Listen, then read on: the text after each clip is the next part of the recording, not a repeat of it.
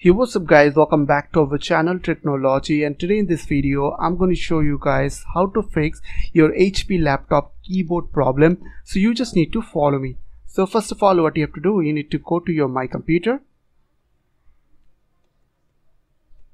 So if your touchpad is working on your laptop, then you can use touchpad like me, or else you have to use an external mouse. Okay, so after enable external mouse on your keyboard, just go to My Computer and right click on this PC.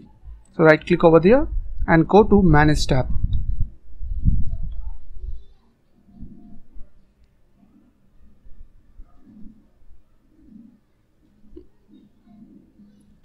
So once you have get this screen, what you have to do, you need to go to Device Manager.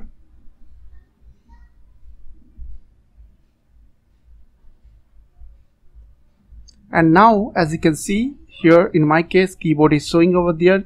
If in your case keyboard is not showing over there, then just don't worry, just go to your settings, just go to your start menu first, and after that click on settings button over there. And now what you have to do, you need to scroll down and you have to click on this update and security option.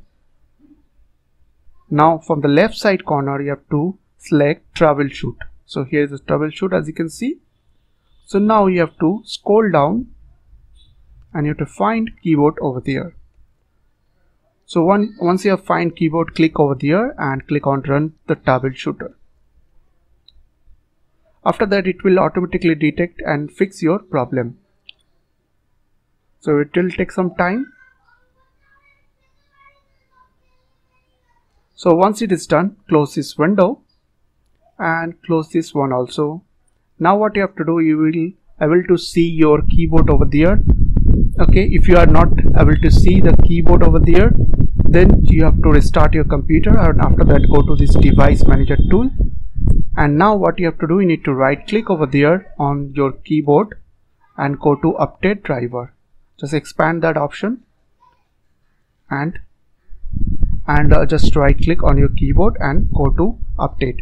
Now what you have to do, you need to click on this search automatically for update driver software, or click on browse my computer for driver software. So I will select here search automatically. So if you have an internet, it will automatically update your driver.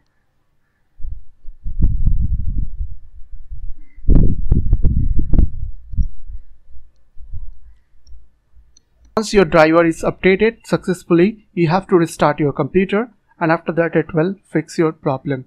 So I hope this small video will really help for you, and please don't forget to click on the subscribe button, like button and share button. And if you have any comments or questions, then comments down below. I will see you guys on the next video. Take care.